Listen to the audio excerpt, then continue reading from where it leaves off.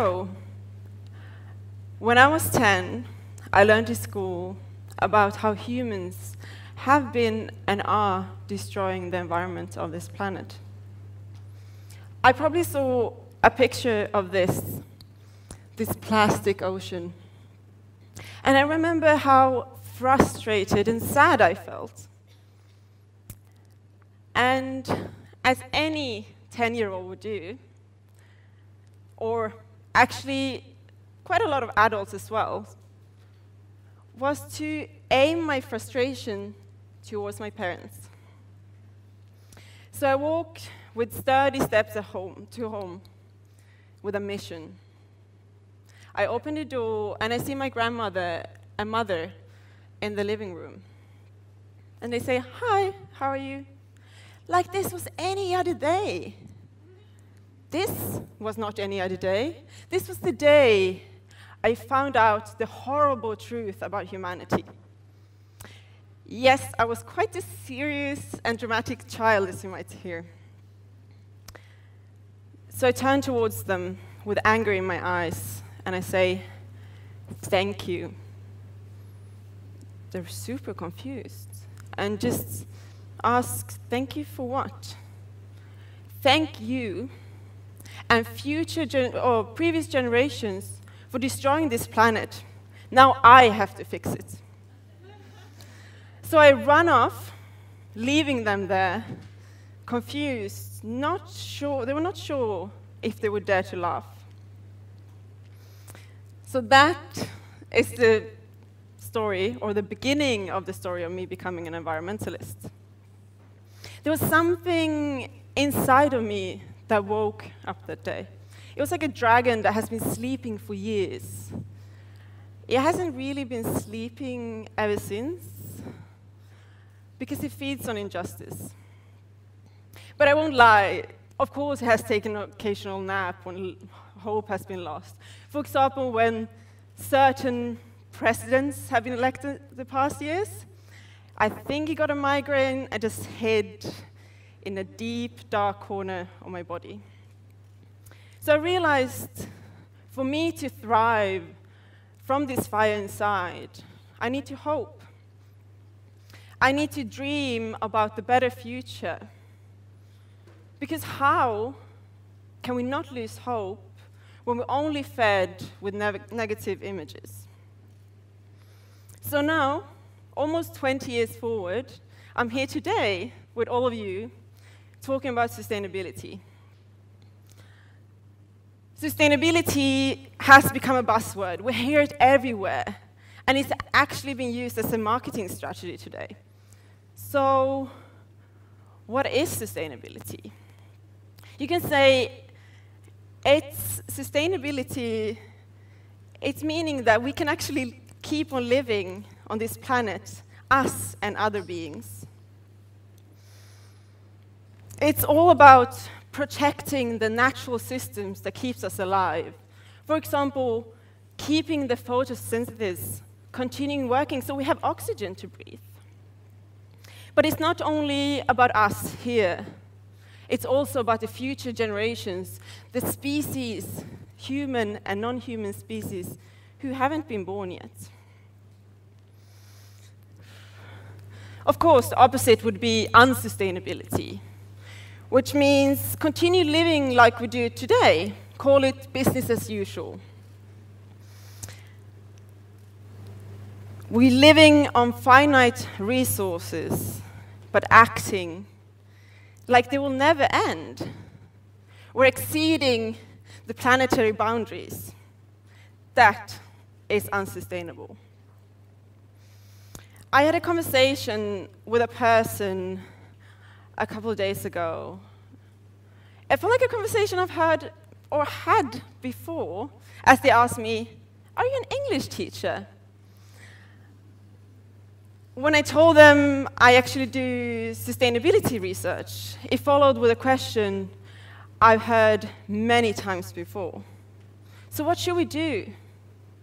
A lot of us know about the unsustainable life and how unsustainable this world is, but we don't actually know how to act.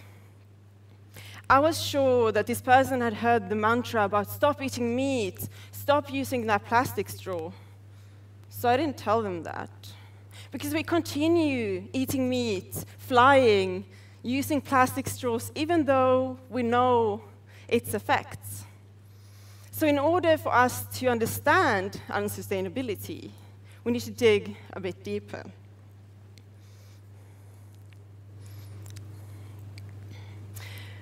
So humans are not only biological entities, we're also cultural and social beings. Therefore, ideas and norms shape our behavior.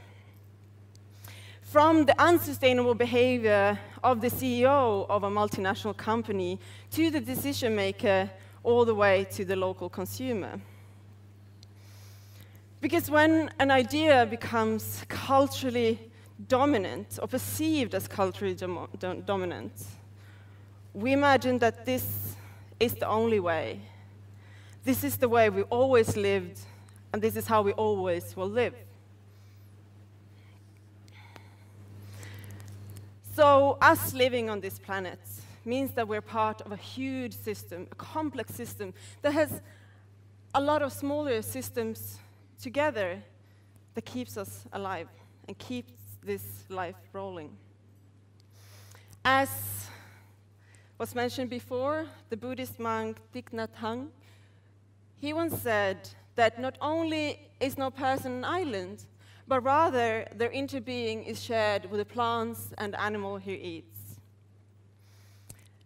The people who make their clothes and food, the people who populate their home, country, and the very world he perceives. The insects that pollinate the trees that yield their fruit, shade them from the sun, and provide lumber to their house. So the story we're living by today is the story of us being above nature. We're acting like the rulers of the world, trying to control and dominate its natural systems. It's like we're disconnected from the rest of the living world. We're here, humans, societies, and they're over there, nature, animals, other living beings. It's so much easier to dominate and suppress something that's other than yourself. So this story of separation, technological arrogance, and human superiority over nature is actually leading to the ecological crisis we see today. We're acting like this planet is ours to take, rather than treating it what it actually is, our home. We continue exploiting natural resources, digging for oil and minerals, constantly digging for more. And the more we hang on to the life we've been living, the more difficult it will be for us to adapt to the aftermath of the world we created. The majority, or a lot, of sustainability measures today follow this idea, but focusing on technology, economic growth, green growth, but it's actually not going into the core of the problem. So an example of this superiority over nature is how we've been coping with climate change through, for example, the geoengineering. It's the deliberate large-scale manipulation of the climate. There's a list of ideas of creating space mirrors to reflect away the sunlight, to pulling out carbon dioxide and putting it back into the ground just to hinder the heating of the planet. Nothing of this has been proven to work. But as the climate crisis is becoming so real, more support is going towards this direction. And so much can go wrong when manipulating such a complex system as the climate system is. So how can we believe that this is better, to come up with these crazy ideas that don't even work, than actually working towards sustainable living? Some would motivate and say, oh, we need to survive. It's about survival. Fair enough, we want to survive. But it's getting to the point where we're actually jeopardizing our own survival. And how do we think we have the right to endanger all living species on this planet just for our short-term gain? It's an issue of entitlement. We think we're entitled to do whatever we want, as we're the intelligent life on Earth. We're the most intelligent, some say. But we can't do whatever we want just because we perceive ourselves as intelligent. Because we need our species, we need natural systems to survive on this planet. But not only to survive, also to thrive as living beings. I'm sorry, this has been horrifying. I'm scaring you all up. Awful, the world is collapsing. So, if I ask you the question, do you see sustainability as an impossibility or an opportunity? What do you initially feel? With all the alarming news we see today, it's difficult to see the future as bright. But don't give up. Change is possible. There is hope. Life is under constant change. And true, humans can be individualistic, unfeeling, and selfish. But you know what? We can also be capable of social engagement, compassion, and generosity. So what I want to do here today is to create hope for a new manuscript. Call it the new manuscript for the living planet. Going away from this business as usual, living like we've always done, to a story of coexistence, cooperation, and balance. Because we can't change the laws of nature. What happens in one part of the world can affect the other part. For example, what happens in the rainforest can affect the Arctic. So what we can do is to change the laws that humans abide to. Because we got ourselves here. We can fix it. The sustainability problems are human-made, so therefore we can change the structures that got us here. We need to criticize the notion we assume that's always been true when it's merely an idea developed in modern times. And the moment leading to crisis have historically, and is also today, opening doors for opportunity for change for the livable future. We need to challenge unsustainability and this separation of us, humans, societies, and nature. By creating a new story of collaboration and cooperation, calling for reimagination of prosperity, reclaiming the future, and also living by it. Because we can gain from sustainability. We can have fresh air, fresh water, equality, and prosperity. And once we truly recognize that we're part of these holistic systems and that we all are agents of change, that's when we can truly make sustainable policies and live sustainably. Because we're not fighting nature. We're neither fighting for nature, we're fighting with nature. I wish someone would have told me this story when I was 10 years old. Yes, it created this fire inside and led to doing what I'm doing today, but I've lost hope many times in the way these past 20 years. I wish someone would have just told me sustainability is prosperity, that nature is not something to visit or take from, but it's within us. It's everywhere where life thrives. Humans have been doing so many mistakes, but we can fix it because we are humans and we did it. So that frustration and the environmental anxiety I've felt for 20 years now would have probably just led to hope.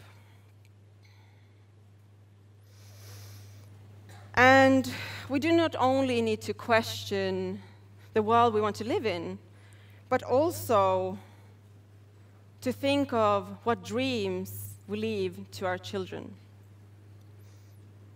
And we need to leave this obsession we have of the story of despair and instead invite to a language of hope.